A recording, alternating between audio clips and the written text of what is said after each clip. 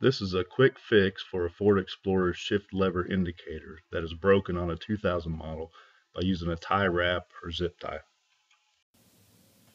First, remove the plastic knee plate cover.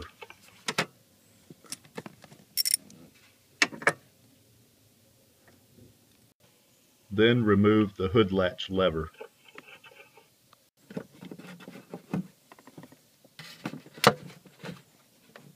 Remove the knee plate cover by pulling it off.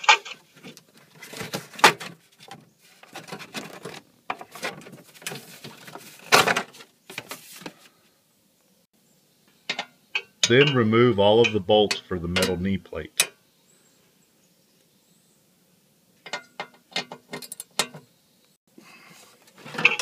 Now find the cable and you'll most likely find a broken plastic bracket.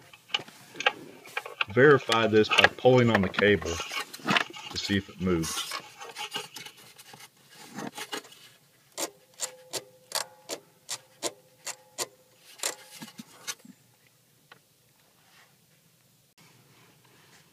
Fix it by wrapping the good side of the bracket to the broken side with a tie wrap.